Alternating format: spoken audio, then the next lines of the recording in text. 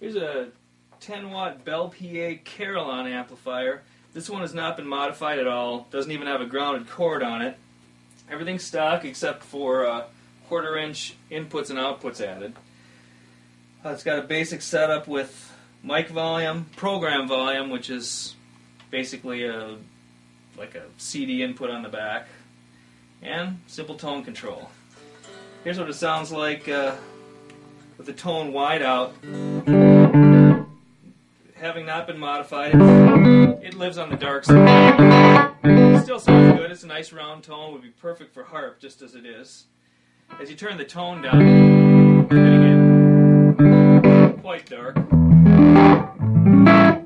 Like a little too much for my taste, but with the tone all the way up, here's the range. It starts to break up about not even halfway with humbuckers.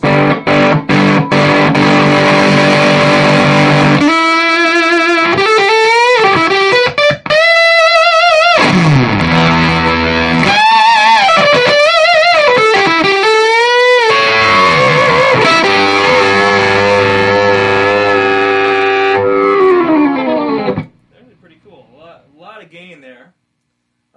Like I said, it hasn't been modified at all.